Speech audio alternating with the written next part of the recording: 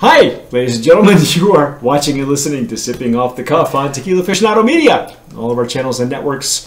I'm Mike Morales, again, behind the bar, behind the stick. That's bartender speak for behind the bar, being behind the stick, because it's a stick here.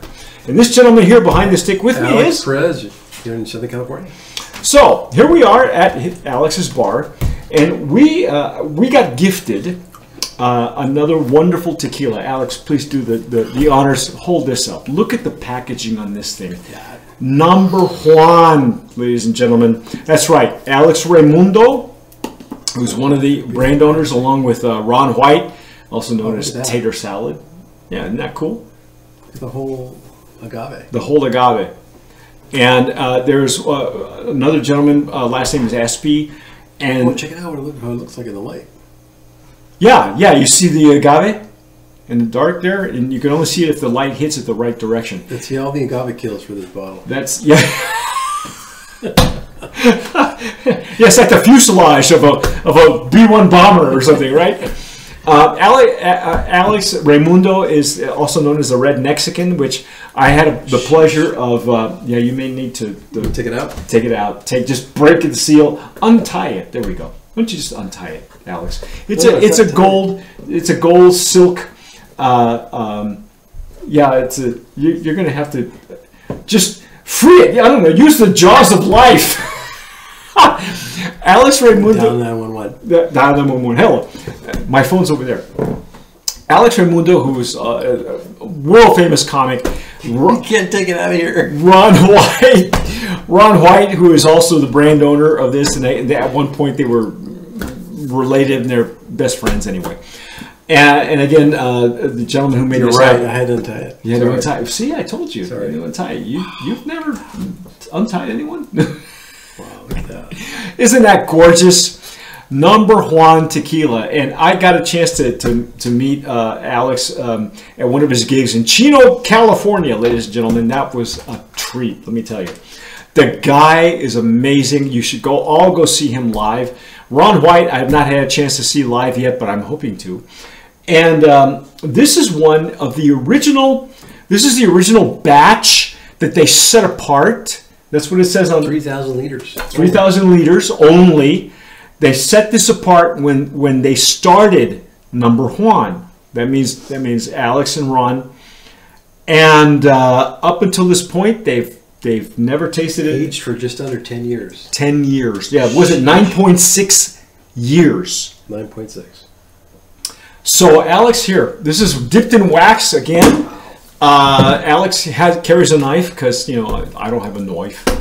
And oh, you don't need a knife. I guess not. Well, this one's a little stickier. Thank goodness, because the last wax we had just kind of exploded all over us. And we're gonna taste the goods. We're gonna taste what a 9-year. I've never had a 9-year-old. No, wait a second. I can't say that. We have had we've had extra añejos from the bad stuff. We had a 12-year-old 12, which you have the bottle of. That, oh, beautiful. That was beautiful. This is a little over 9.5 years old. So I'm gonna have to take the knife. You have to take the knife. They did go surgical on this in this sucker. He's had to go medieval. You know what it is they have the plastic just under the wax. Oh, no kidding! That's what it is. Oh, well, that's smart. So it's wrapped in like a double seal. Okay, double seal. So we're losing all the wax. That's okay. Actually, we can keep it on the top. Yeah, we can keep it on the cap. And there's something special about a pop in a cork. Okay, I'm using a Stasel Jarrito for tequila because I understand this is it's an 80 proof. I hope, correct? He didn't go barrel strength on this, did he? This is a I can't read it. Yeah, 80 proof. 80 proof. Okay. So it's very similar to the bottle that you see for the regular line. Yeah, here we go. Amazing. Oh my God! Really? Seriously? You don't drink. Yeah, it's cologne. It's aftershave. Look at the color on this, folks. Look how deep and dark this is. So this is almost 10 years in the barrel. Does it tell us what kind of barrel they were aging it in? Because I know that Siempre has a similar color. This is even deeper than Siempre. But I'm not sure what kind of barrel that they were using for, and they may or may not tell us on the information. It doesn't say. But it is a beautiful, deep, dark, what do you call this, Alex? There's no red highlights in this, so it's more of a, it's really a dark, I want to say like a dark, It's a dark amber. Dark amber. Okay. Almost like a copper. Well, not too much. Well, not too much copper. That's what I'm saying. It's not very dark. It's not brassy. A dark amber. Yeah. There's no. I don't want to say it's got brassy highlights because it doesn't. But the nose is incredible. As soon as I opened up the bottle, it just came up. It came right up. So you've got, again, just the roasted nuts and dried fruit. Dried fruit. Definitely dried fruit. And it's opening up for us. You know, it's been sitting in my living room floor, sealed, dipped in wax. Okay, so there's no air got into this at all. So we're Alex is using, by the way, his Glencairn Canadian whiskey glass, which normally opens up. It tends to open up your beverage much quicker than my jarrito, but I'm using a jarrito for tequila. It's just divine. Wow. There's a slight mintiness, but not overpowering. A slight nuttiness, but not overpowering. Yes. A dried raisin. Okay, I'm going for it.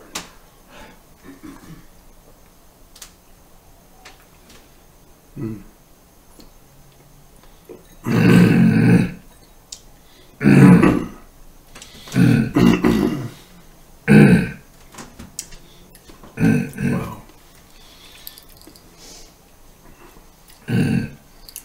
Wow.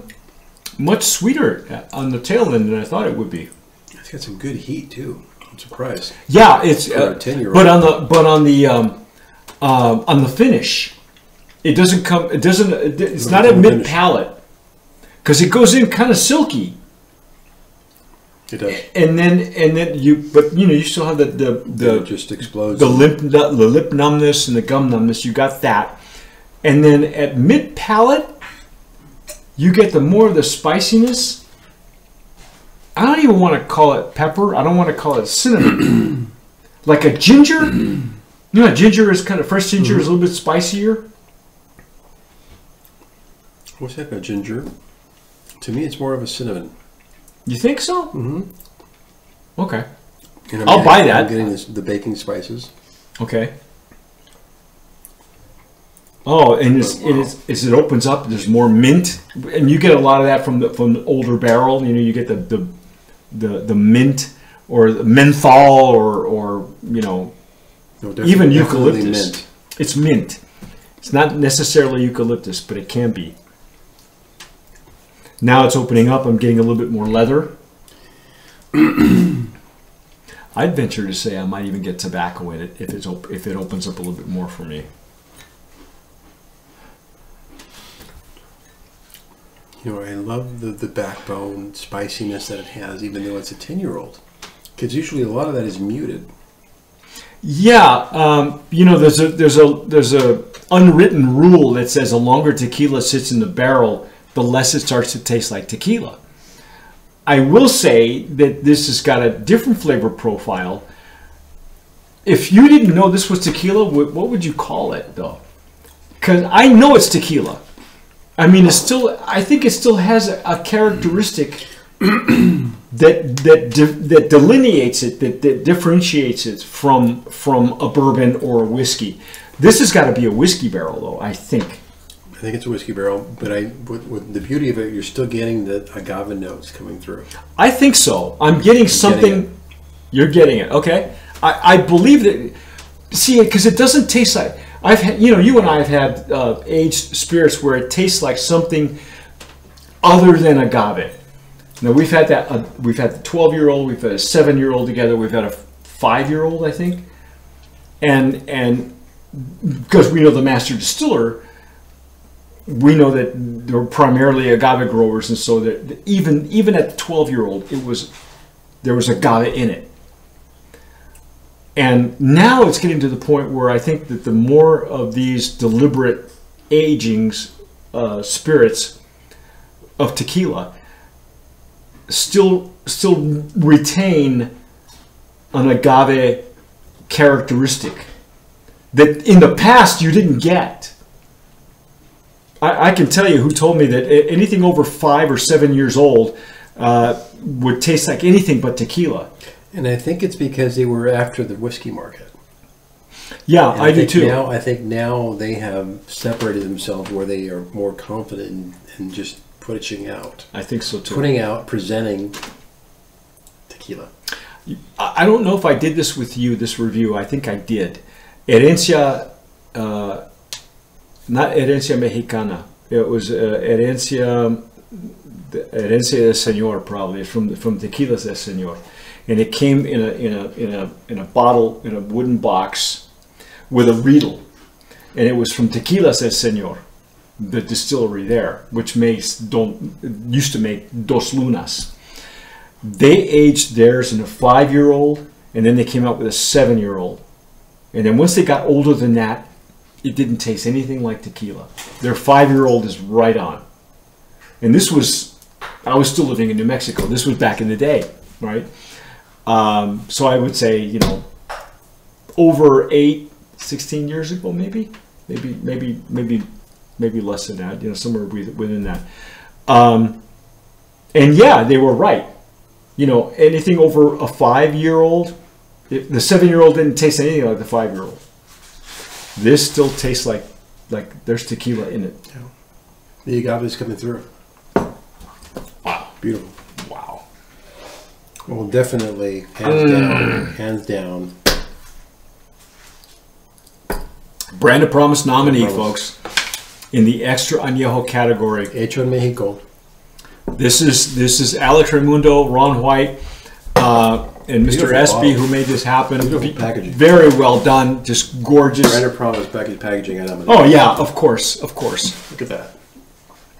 Yeah, magnetic again. I mean, the, and I believe that is if I'm not mistaken, this is Alex's relative. I believe. I could be wrong. I'll have to ask Alex. Alex Raimundo. Next time he's in town, I'm gonna hang out with him. Beautiful. By the way, if you're in Vegas or if you anywhere where these guys are at, like Ron or Alex, go visit, go see them. They're worth it. They're funny. They're hysterical. You've seen Ron on TV. You've seen Alex on TV. Alex is even funnier in person. I got to tell you, Alex Raimundo is a piece of work. Let me tell you. You know that he came out. It's a funny story. He came out to do his set in Chino, California. He had a bottle of their añejo, right? And through the whole act, he's sucking on this bottle. And me, I'm thinking, oh, this is fake. It's caramel coloring. It's part of the act, right? Because it's part of the act. Yeah. I would think Ron, if you've seen Ron, he puts his rocks glass on a stool, and it's like part of his thing. And he'll go back to his TV show, and he'll pour some more, and he's got a cigar going, and he's doing his act. Alex will suck on the bottle. After the set, when it's all over, and I'm sitting up front, right in front of the stage, and Alex bends over, and he introduces me, nice guy. He bends over, shakes my hand, and I go, "Are you okay?" And he says, "No." And I can smell it on his breath, and I go, "Wait a minute, dude." So now he pours me a snifter from the glass that he's been sucking on, or from the bottle he's been sucking on. And I go, "Dude, this is real?" He goes, "Oh yeah, I never lie." Every time you see him with a bottle of this stuff, it's real. So kudos to that guy, because there's no way I could stay. He went through the whole act like. Let's put it this way. If there was an earthquake in Chino, he'd be the only guy walking straight. I'm telling you, I don't know how he did it. But yeah, we polished off the end of that bottle myself, and after his act, and he was sharing it, and I went and got a snifter at the bar, and I said, "This is how we're going to do it. I'm not sucking it out of the bottle." But I was surprised it was real. Don't let him suck this down, okay? Don't let him do that. But that's our take on Number Juan. Number Juan, 116 months, 9.6 years. What a winner! What a brand! Another one close to your heart. That's our take. If you've been watching us on YouTube, please subscribe. Hecho en Mexico. Subscribe, hit the notification bell, give us a like, because that helps on the algorithm, because it sends this video out into the YouTube algorithm, the YouTube universe. The YouTube universe, and it feel good too. Well, yeah, because we want you to subscribe. We want you to follow us, okay? Because we're good at what we do. What the hell? We've been around for a while. We've been around 23 years, folks. That's why we take our time the way we do. That's why we both say the same thing sometimes. It's really scary. Wow. I don't know how we do that. Yeah, wow. But that's our take. Thanks for watching. Thanks for subscribing. Thanks for leaving a comment. Whatever you do, always sip wisely.